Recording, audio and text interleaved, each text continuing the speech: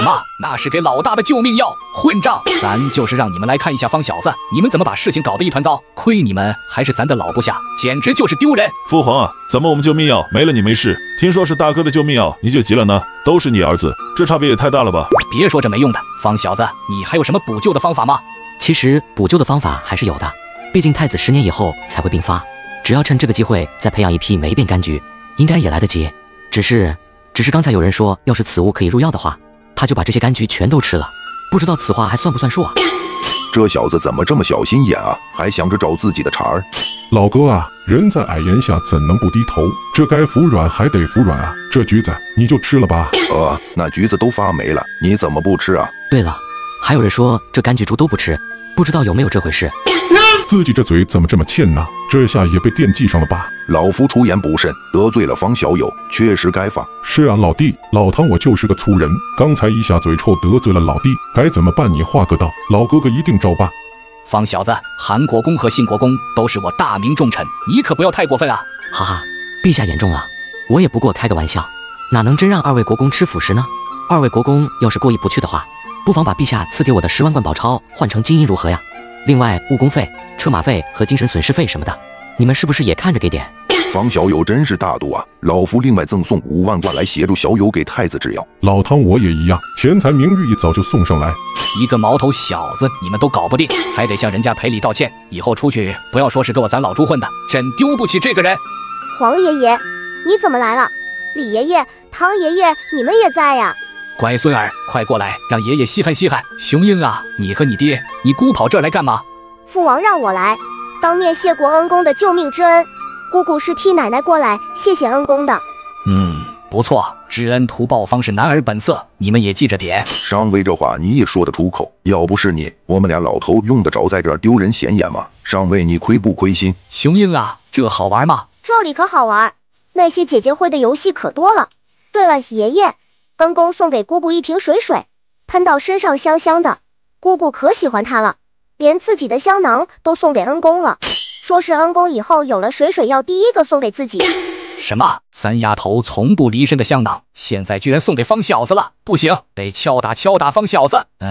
有了，方小子，乡下人土里刨食，累死累活的，1年也不过混个温饱，你居然拿着上好的酒肉在这糟蹋，我大明什么时候富到这个程度了？你这佛派要是让百姓看见了，岂不是让天下人寒心？北元是怎么亡的？就是因为他们苛待小民，这天下才太平了几天，你们就不知道天高地厚了？是不是还要等到大明烽烟四起，你们才满意？闻言，一个个都面色古怪。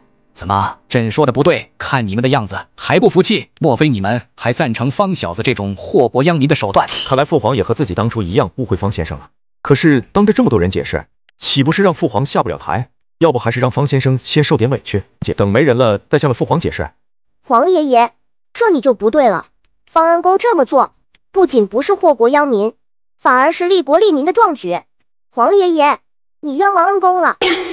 雄鹰，你为甚这么说？王爷爷，恩公刚才说了，这酒是用来制作酒精的，酒精可以清疮杀毒，有了它，那些为我大明征战的伤兵就多了几分保命的机会，本该残疾的也可以四肢健全，过上正常人的生活。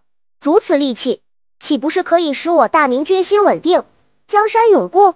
恩公还说海外有大国，那里的上上下下是相如命，这些水可以换取他们大量的钱财和粮食，有了这些钱财和粮食，朝廷就可以少收一些百姓的赋税，百姓的负担轻了，自然会对朝廷和黄爷爷感恩戴德。有了民心，有了军心，我大明江山自然绵延万代。这不是利国利民的壮举，什么才是利国利民的壮举？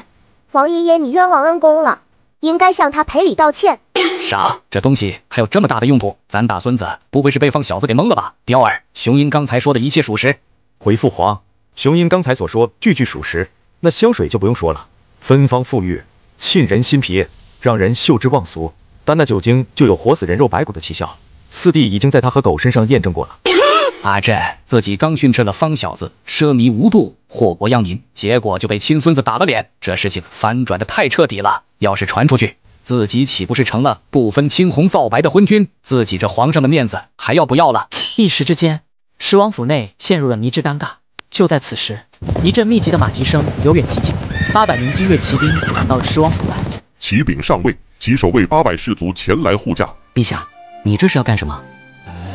这是朕特意叫来给方小子试刀的。试刀？上尉不是叫我带兵包围十王府的吧？怎么改成试刀了？你这不会是假传圣旨吧？回诸位殿下和各位大人，陛下接到锦衣卫奏报，说方先生发明一种神药可治金疮刀伤，但是效果如何尚未可知。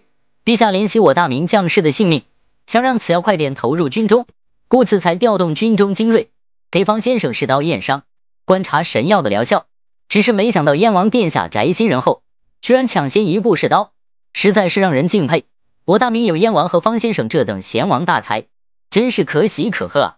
卧槽，早知道父皇安排了这么多人试刀，自己干嘛急着给自己来那一下啊？虽然这一刀不致命，但是他也疼啊！陛下圣明啊，居然如此看重我们这些士卒的性命，不仅让这个小先生研究神药，更是让燕王殿下亲自试刀。从此以后，我生是大明人，死是大明魂。而这明明就是临时编出来的谎话，这些人怎么还当真了？古代人就这么好糊弄吗？这位先生，下次如果还要试刀的话，就先从我开始吧。还未请教阁下台府。方先生，这位是孤的表兄曹国公李文忠，现任吴军都督府都督。原来是曹国公啊，久仰久仰。哪里，先生谬赞了。曹国公，令郎是不是叫做李景龙？他的兵法是你亲自传授的吗？正是犬子，不过我一直忙于军务，没有时间教他兵法，都是犬子自己从兵书上学的，务虚不务实。希望他以后不会变成只知纸上谈兵的赵括。方先生特意问其犬子，是不是有什么指教？指教不敢当，令郎可是我大明头号战神啊！什么大明头号战神？